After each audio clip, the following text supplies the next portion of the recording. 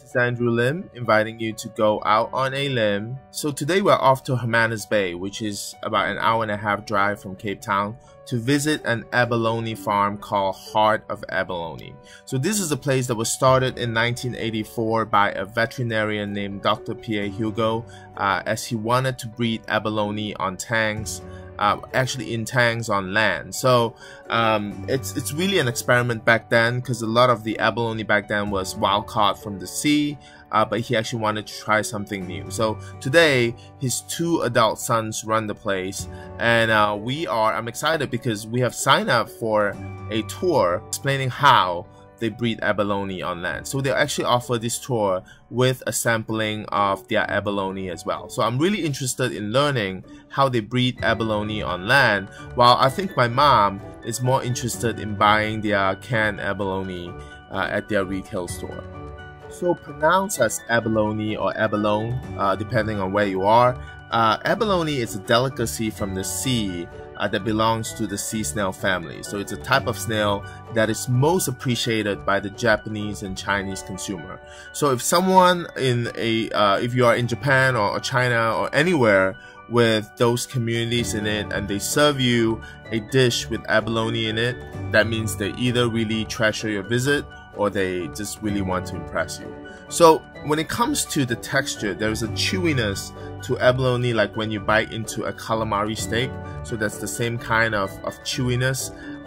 It's a bit rubbery, but it's not overly rubbery, but it's definitely chewy. And the flavor, it's naturally buttery with an attached salty.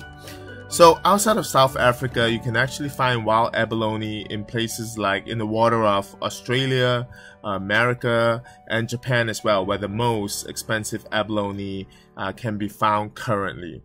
You know, the wild-caught abalone, it's really expensive because that is how they used to procure abalone. But nowadays, because of the high demand in places like China, due to the growing affluence of the Chinese, you know, just simply catching abalone from the sea, it's not enough, which is why we have a lot of places, you know, a lot of abalone farms breeding their own abalone in tanks on land.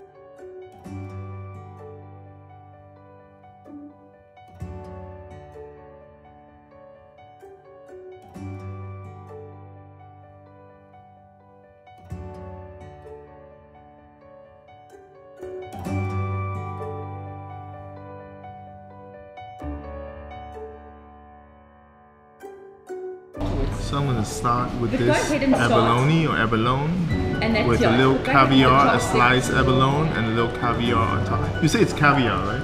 Seaweed caviar. Oh, it's seaweed caviar because it accentuates the flavor of the abalone perfectly.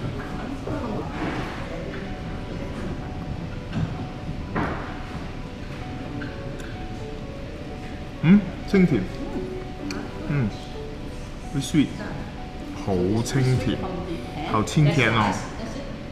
Some red onion. So this is the abalone ceviche.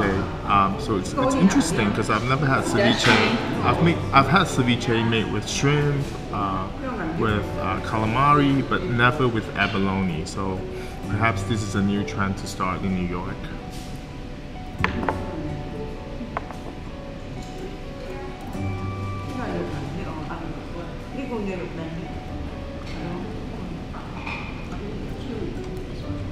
Yes. Because I think when you make it with ceviche, it has to be a little more chewy. But the flavor is great.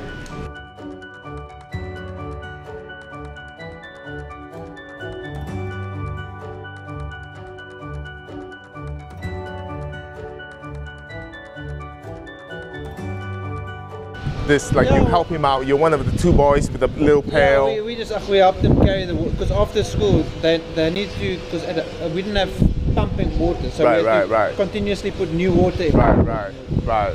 And it was like just a home experiment.